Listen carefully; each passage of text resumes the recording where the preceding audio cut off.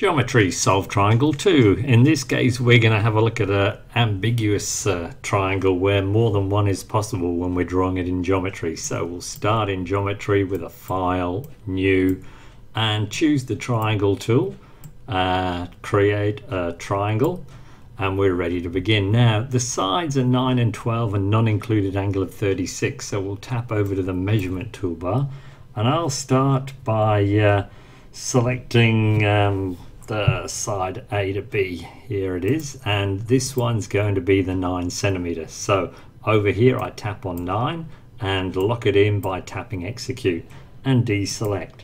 Next is side BC, and this one's going to be 12 centimeters, so do the same thing, tap onto BC, highlight the measurement, tap in 12 and press execute to lock it in.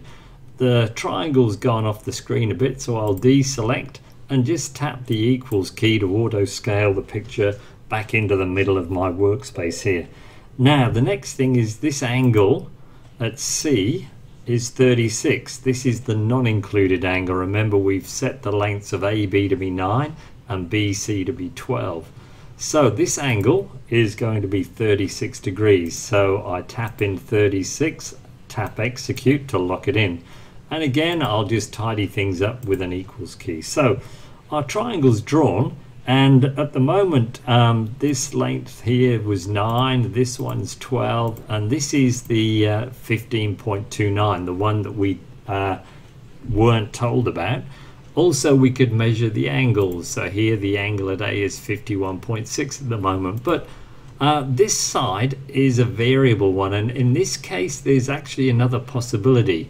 If I think another possibility exists, I can tap on the point A here and drag it over towards C. So here we go, let's see what happens. Remember, with ClassPad it's one tap to select, the pen comes off, and then we put the pen back on and drag to move it. Now I think it might be somewhere around here. When I let go, ClassPad says yep, there is another possibility.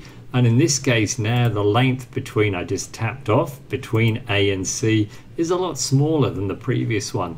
If I want to return to the previous case, possible solution of this triangle, I deselect, tap onto A, and I'm going to kind of in this direction from C to A. I'm just going to take A and put it back where I think it possibly might be at over there.